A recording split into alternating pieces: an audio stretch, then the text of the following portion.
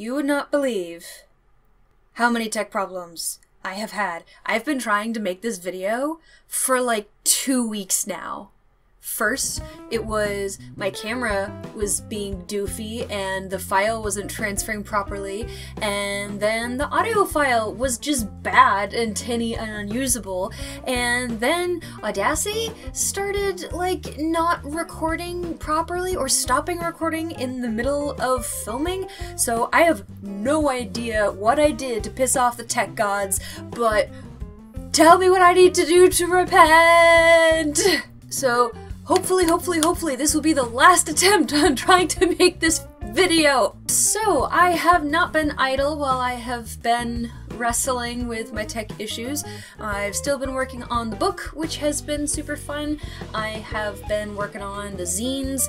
I have some ideas for the other zines that I want to make as well. I have one idea for a lemonade recipe book because around March, summer is going to be right around the corner, and I love lemonade and I like variations on lemonade, and I wanted to share some of my favorite recipes as well as some really cute lemon themed illustrations. I don't know, might do like cute lemon fairies or a lemon dragon, or just, I don't know, maybe anthropomorphized lemons. They're just like, I'm a lemon and I'm cute. I have another video that is inspired by one of my particular cats, called Things My Cat Has Licked. Yeah, so, came home one day, and there was Tribble, there to greet me at the door in the kitchen, and just kind of like runs around a little bit, and is like, oh, Mom, you're home, Mom, feed me! And then, he just starts licking the stove. I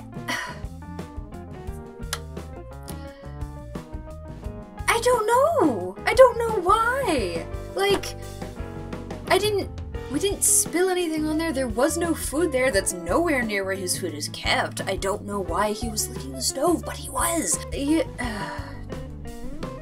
I don't know. I don't know. We do feed him, I promise. He just likes licking stuff, I guess.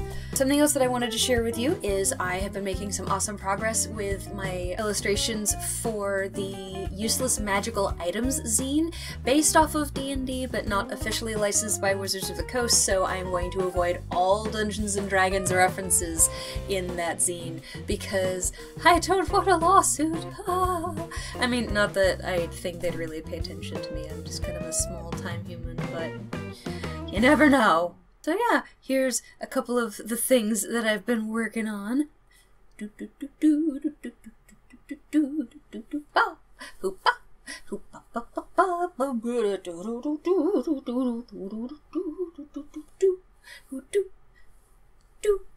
So I've had a lot of fun working on those. It's been fun coming up with neat ideas for weird magical items and things like that. Let's see, what else? What else have I been up to?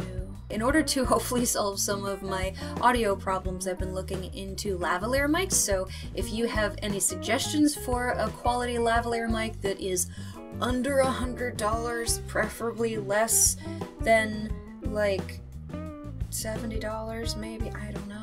I don't have much money. That would be fantastic. Or at least just your opinions, your experiences on lavalier mics. I think it would give me a little bit better quality of audio. Don't get me wrong, I love my little snowball. But yeah.